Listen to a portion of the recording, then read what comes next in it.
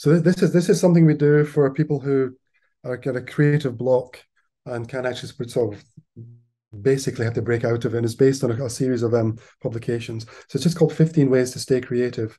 And so what these are small 15 exercises that students can do at various points, and it can sometimes help them. So we call them creative challenges. So number one, the thing to say is they all have criteria built into them. So this is a 24-hour challenge. So the student has to set themselves only 24 hours, and that's the time frame. Then it's about collage design, and then the theme in this case is fear. So they have to spend 24-hour collage challenge about fear, and we then show them some examples of people who use elements of, fear within their work. So this, for example, is Hannah Hoch from the 1940s or from the Weimar Republic doing work using collage about fear. 100 years old, still really interesting. We then may reset the challenge and set it to say you do the same thing, but on the theme of love. And again, what we'd end up doing is a series of pieces like John Steitziger, who's a found photographer. So he finds material, postcards, and portrait photographs, and then you'll start to construct images. So this could be interesting. Or we suggest maybe they look at hope, in which case we would say maybe look at cutouts for Matisse. So these are just cutouts. So a slightly different approach to collage. So what we mean by this is the limitations are criteria, 24 hours, and the methodology is collage, and it's various in different forms, and then there's several different themes. So that's a challenge that kind of shakes students out of different ways of thinking. Number two is they create an abstract image for an audience defined by you. And by abstract, we mean abstracted from another form, but the student has to define an audience. So here, the form this takes is kind of, long kind of scrolls. And this is phantom landscapes. But as we get closer, we realize that this particular artist is using kind of painting, but these are all photographs of, if you look in close, building sites. So the form and design comes from one source, and then the construction methodology is collage in Photoshop. But the audience is defined to understand how this may look and be used. Again, these are quite interesting. So these are just very small abstracted images of various things. The first one actually is just glass. The second one is quite interesting. It's very nice beer, that one. And then the last one's white wine. So these are all macro photography, where things are so small and then blown up to a scale, it changes the context. So you're redefining abstraction in various forms that can be used in other functions, whether it's in design, whether it's in kind of materials in terms of publicity, useful. Number three is slightly different. You change the meaning of an existing advert. So the student has to select, or the tutor would have to select an advert and then change its meaning. So for example, this is the original iPod advert. So most people might be familiar with the form, the design, the silhouette, and the use of just a couple of colors, but that can be revamped and reused. So this is an example of the same form being used for an anti-ear damaging campaign in New Zealand, where you can see it working. And then this last one is the underground in London saying, be aware of pickpockets. So you're changing the meaning of something that already exists by using semiotics that are in the public domain. So that's a really interesting approach. Number four is to choose a painting, then rework it for a new audience and give it a new meaning. Now, this usually works if the painting and people are choosing is iconic enough for the audience to understand what it might be. So the example I'm going to use is The Last Supper, which, I think most people might be aware of in some form, either from Leonardo's work himself or from the Da Vinci Code, things like this. And then you rework the whole thing. So this is an editorial collage for a 1988 World Cup celebration. So an editorial collage using this form. This is a fashion editorial spread by David LaChapelle for one of the magazines, I can't remember which. And this is just a cubist interpretation by Adam Lister. So the form, the classical form remains the same, but it's got a new meaning because it's used in a different context. So whether it's to sort of promote the World Cup or promote a fashion editorial becomes interesting. So this is where you think, okay, what sort of paintings can you use? Most people might be familiar with the Mona Lisa. Most people would think, how will this work? This is for the New Yorker magazine in 1999. Monica Lewinsky was supposedly having sexual relations with the president at the time, Bill Clinton, but it's reused. And because it's so iconic, it can be reused even to sell McDonald's, in this case in Sweden, for the DBB agency who put this work together. So this thing about choosing something and reworking it for a new audience and a different meaning. Grant Wood's American Gothic is then reused for an advertising campaign for who's it? It's McDonald's. Again, the same with Van Gogh. So for students to do this, they can go and research elements of websites like adsoftheworld.com, and they can find these informations. Number 5 is to create a set of stamps within your specialism and choose a personal theme. So what we have here is we're saying stamps. Most people don't use stamps these days, but some do. So we'll just qualify that one. It's not email. And what you can do is you're looking at scale. So this is a set of commemorative stamps for Ellsworth Kelly. Now, these are giant abstracts you would see in a museum, but these are all reduced as commemorative. So they're very, very small. So we're talking about the use of scale here. So the use of scale on stamps means they're going to be no bigger than probably 1 inch, maybe, which is quite small. So, 2.5 centimeters by 2.5 centimeters. So the student have to think about how you're designing these. So this is an example of Chrissy Lau designing a set of stamps for the Chinese New Year. However, it's for a small island in this part of the UK, but it's a separate in some way, called Guernsey. So it's the Year of the Rat. And what we're seeing here is the scale of these. These are actually, as you see them on your screens, way bigger than it would actually be. But there's a limited color palette.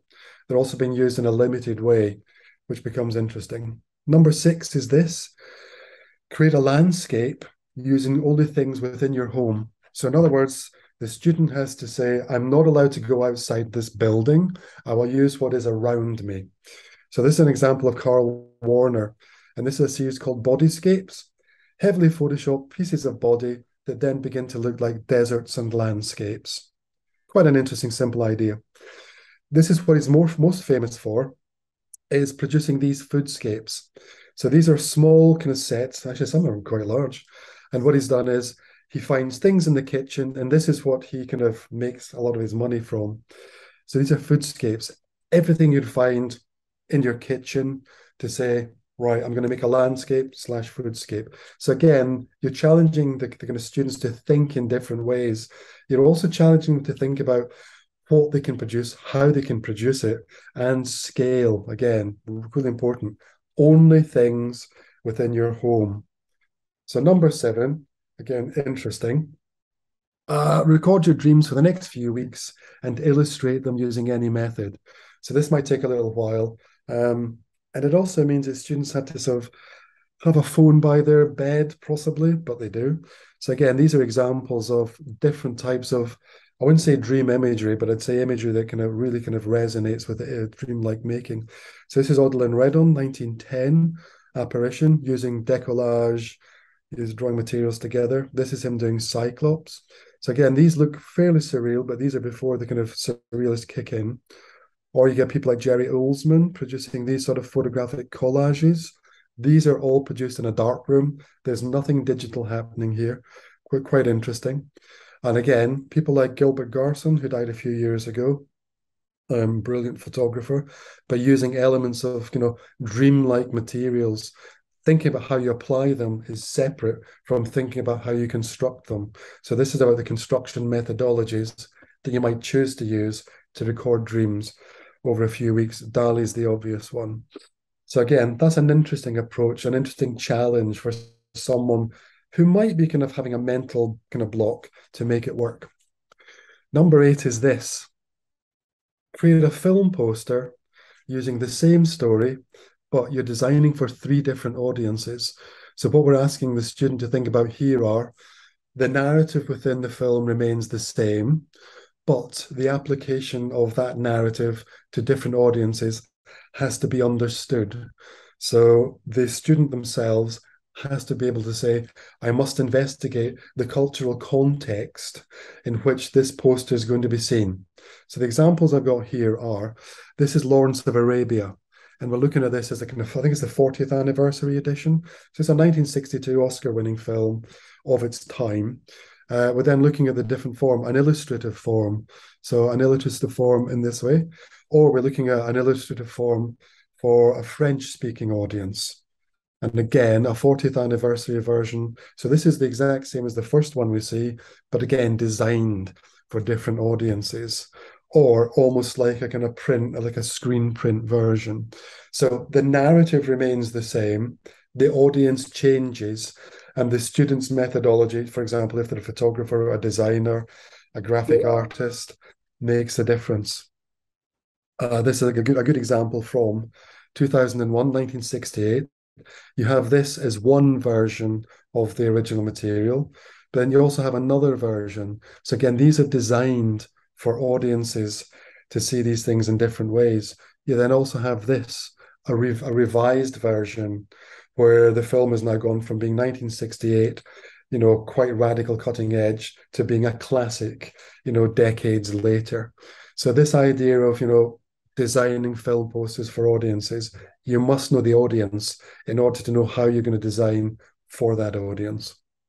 Number 9 is create a film poster or title sequence for your favorite film. Slightly different. By title sequence, we can mean moving image, animation, kind of film parts, makes more sense. But you're using your specialism. So here we have someone, James Jean looking at the shape of water, which is almost, light pencil. Here we have Split by Riyad Khaja.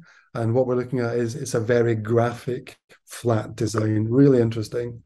Again, we're looking at how silhouettes are used and embedding into silhouettes. So this is Scott McEwen, Macbeth. So what you find is the design becomes interesting in relation to how the student wants to sort of draw it together. But these, like Baby Drive, are taking this form 2017, but the style and design is much, much older. And this way it becomes interesting. A film like Mother, which is, by additional designs, early additional designs, which is very graphic. So you're asking here the student to look at what their favorite film might be, and then look what already exists, and then use their specialism to create something that works for them. Number 10 is this. We've done this with our students as recently as 3 weeks ago. We ask the student to bring in a piece of work, and then what they have to do is exchange it with their fellow student. So they can do it digitally online. They can just swap it in various ways. And that acts as the starting point for the other student to create a new work.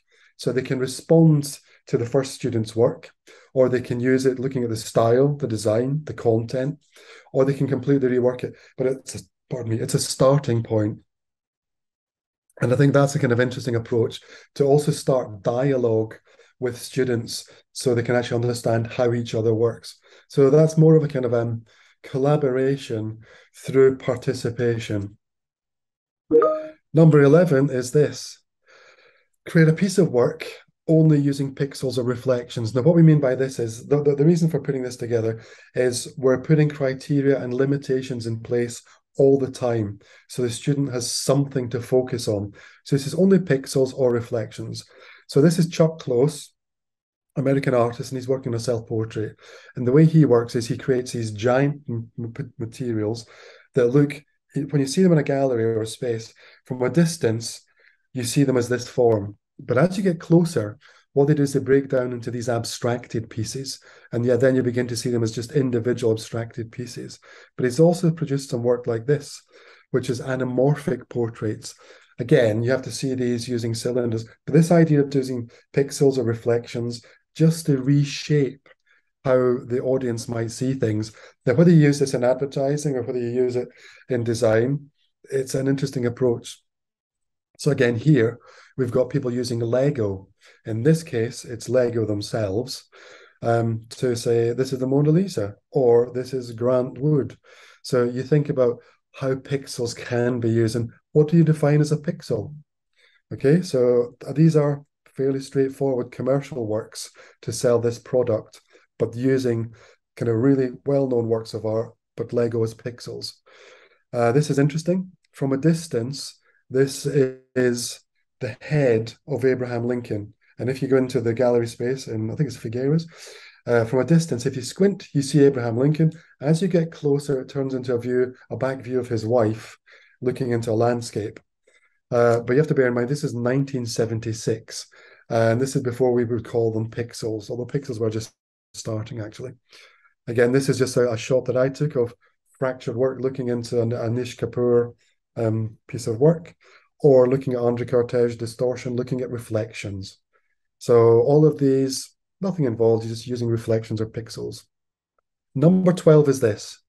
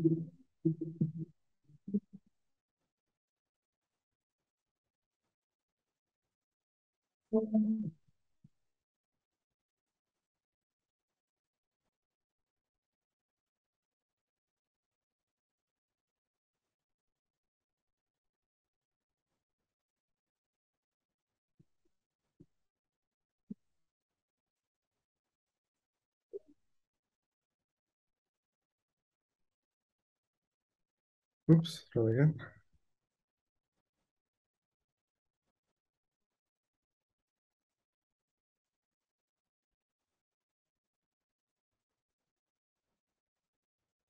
So I'll stop that there. So this is to create an illusion. So this is a really interesting website by someone called Bruspup.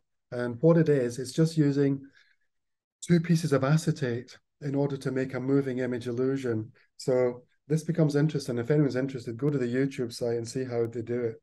Really very, very interesting. But it's an illusion in a different way. So it's a form of animation that actually isn't really an animation, but it is. So again, this notion of what an illusion is. If we look at this, this is wife and mother-in-law, 1915. And depending on your point of view, you'll either see a young woman's neck or you'll see an old woman's nose. So this idea of what an illusion can be. So this is Charles Allen Gilbert, 1892, talking about vanity. I think it's an etching, and I can't remember what it's for. It's an advert, if I remember right. However, it's been reused, and you can reuse these things considerably. So this same form of illusion is reused by Dior in 2002 just to sell perfume. And again, Dali, pretty interesting, looking at the disappearing bust of Voltaire. So you're asking the student to understand what an illusion is, and then the possibilities of making one that people might recognize or use. Number 13, interesting. Create an album cover for a piece of music that you don't like. Now, this is sometimes difficult for students to do because they might not be interested in doing it. So what I would normally do is I'd choose a set of albums and titles and I'd give them to students and say, you have to do this. And the normal response is why? And we say, as a designer, your job is to design, and you'll be asked to design things you don't necessarily want to do. You have to do it professionally, and you have to take your skills and professionalism to it. So, for example, have a look at these are albums that I quite like. That's not the point. But the techniques here, you're using pen and ink, or you may be using flat graphics, maybe even some screen print, or you're using multiple layers, or you're using photography. But the whole point is, it's for something that you don't like. So what you're doing is saying to the student, you have to be professional and you have to take the best skills you have to it. If anyone's interested in doing it, I would advise all students to look at Studio Thorgerson, because although he died a few years ago, the studio produced some of the most amazing designs for album and cover art over a kind of 30, 40-year period. Really interesting materials that deal with ideas. Number 14 is this. Use shadows and silhouettes to create a piece of work. So this, for example, I think these were Turner Prize nominees, Noble and Webster, and on its own, it just looks at, so almost sculptural until a single piece of light is thrown on it and the shadow then puts in place what the objects might be about. Now, this idea, although this is a kind of fine art idea, it's appropriated. So everything I'm showing you to date will be used in many other forms. So this is the John Lewis Christmas advert from 2007, using similar designs, the same processes, really.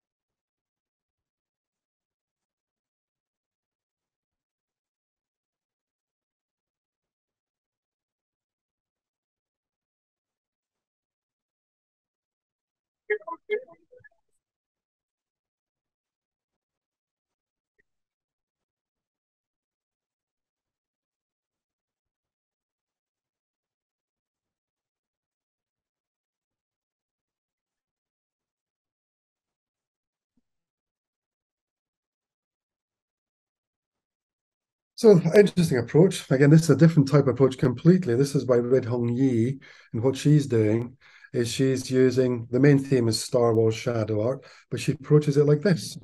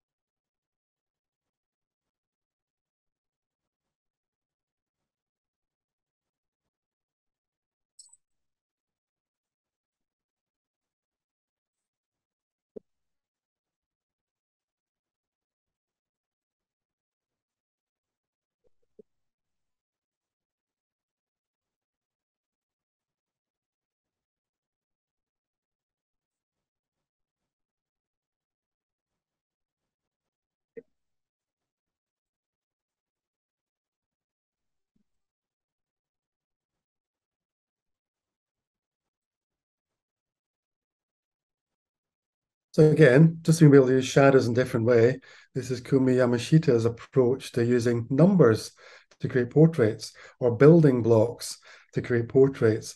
Really just interesting things to challenge, how the students might think. And then lastly, we've got number 15, which is to create a pattern by using elements from nature. So you're saying we're now looking at repetitive or repetition design, but then saying you can only use elements from nature. So we then would show some examples, for example, Escher, where the lizards are getting smaller and smaller, or you've got the woodcut where, sky to water, fish to fowl. Or even, William Morris. So the students then have to look and research some of these elements and then think about how can I apply the kind of thinking processes to, essentially nature and pattern.